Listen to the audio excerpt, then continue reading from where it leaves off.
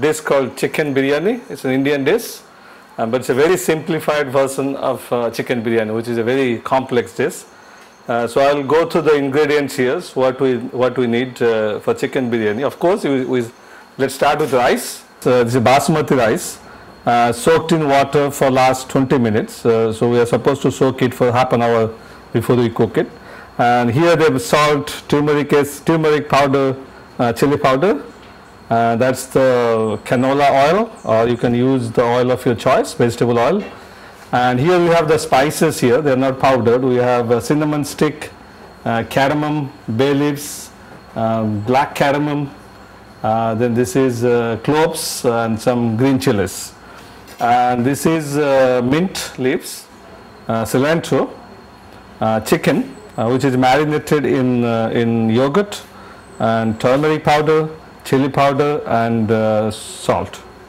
And it's been marinated for last 2.5 or 3 hours, close to that. Then you have ginger garlic paste, which is mixed already. Then some chopped tomato, maybe 4 small tomato. Then some crushed garlic. Then you have peeled potatoes and onion, which is around 4 onion.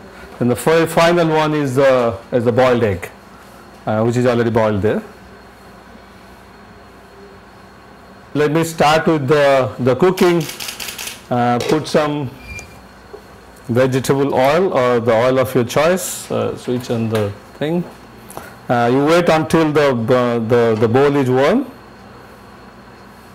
before you start putting the oil.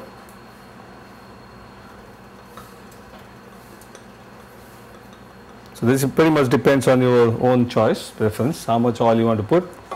So once the oil is hot, so wait for a few minutes, a couple of minutes maybe until the work.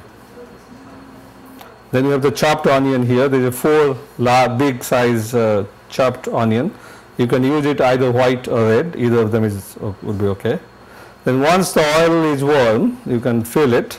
Then you put the entire onion there. Then once you put the onion, you need to constantly stir it so that the onion does not burn. So it takes some time until you need to fry it until the onion is brown, golden brown color. So it takes probably at least 15 minutes to get that color there. So if you feel the oil is less, you can put additional oil if it's needed, because you need the oil to fry the onion.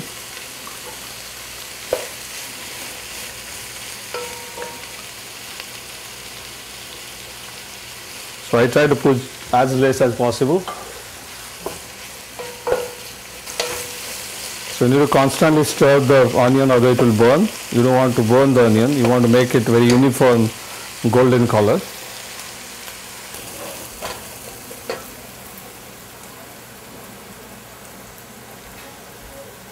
So ginger paste and put in the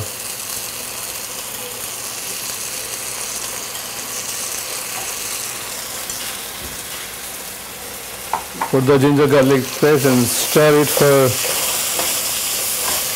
At the same time, you can actually put all the other spices. That's the cinnamon roll there, cinnamon stick. Put the cinnamon stick. Put the cardamom. The whole cardamom, put bay leaves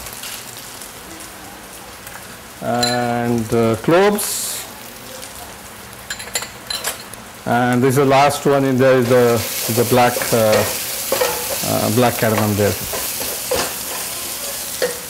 And if you like to, you can put few green chilies to make it more spicy. Based on your taste. So you can see here it's burning a little bit, so put it more like a low medium, because it will start burning once you put ginger garlic paste.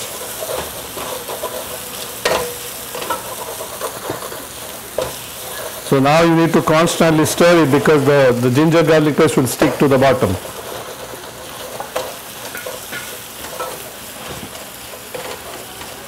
now you are getting is golden color base there.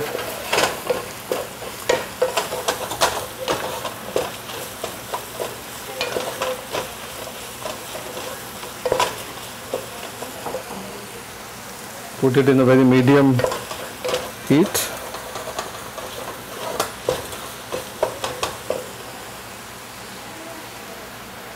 And also same time you can put salt, basically suit to your taste. You can come back and put more salt if it's needed in the end, but now you can just put it depending on.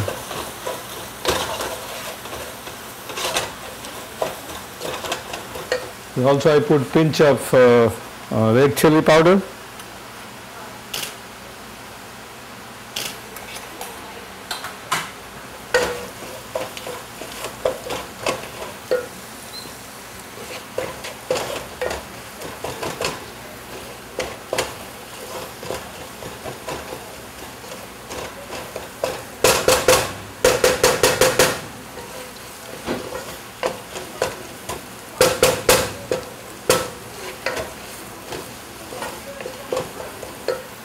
And now we are ready to put chicken.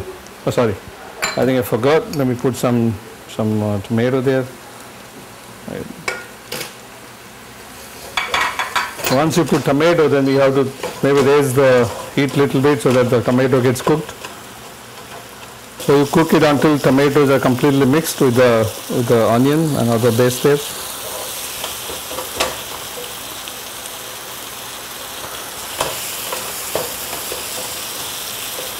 So once you are done, you can put the marinated chicken. This chicken has only thighs and drumsticks, marinated with yogurt and turmeric powder, salt. You can put.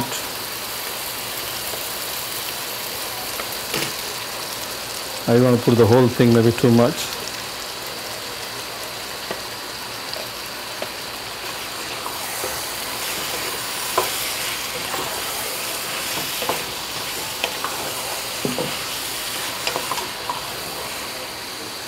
Maybe one more piece you can put.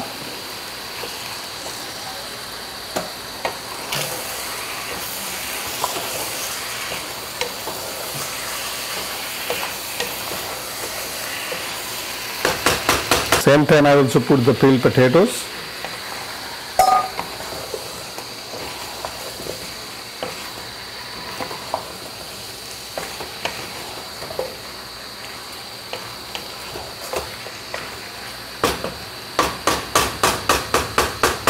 Once you mix it properly, then cover it for the chicken to cook, but keep coming back and to make sure it doesn't stick in the bottom. You take the thing and put maybe 3/4 of water for cooking the rice. Put the oven in the high heat so that the water will start boiling. Then put salt on the water.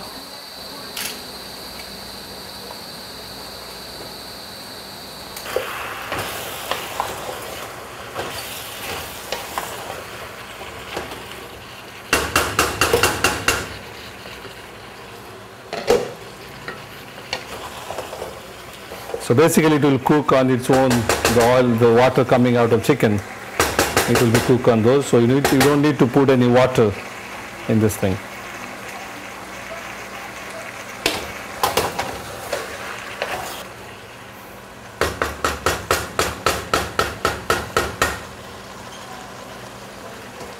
So what I'm doing is boiling the water. So in the boiled water I put the soaked rice, already rice which has been soaked before. You can use I think I put more, so I just. So if the water is too much, then you can drain some water out.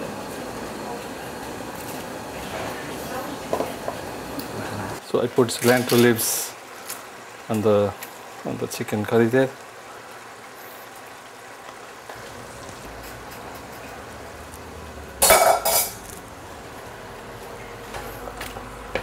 So I'm going to move this to very low heat there so that I'm waiting for the chicken to boil. sorry, water to rice to boil there. And I spread the mint leaves here.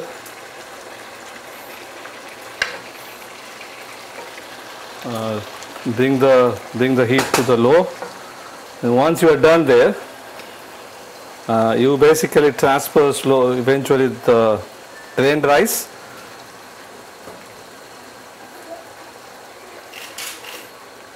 Once you do that, bring it to very low heat there and cover it up. Once you kind of make it a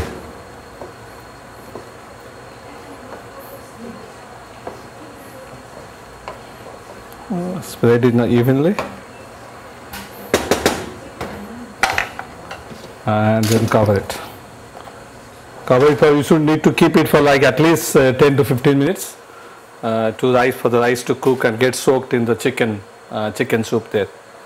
That's pretty much it. Once it's done, we'll be ready to serve.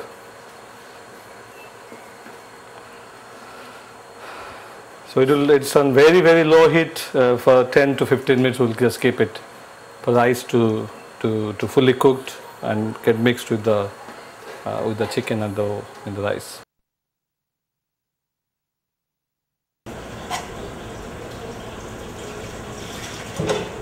Okay, so on the top of that, we'll just put this boiled egg.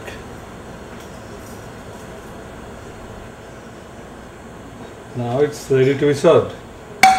So let's take it to the dining table there. Get a thing. And the chicken is still soft, it's not dry. Because it's marinated. Juicy. No, this is really good, huh?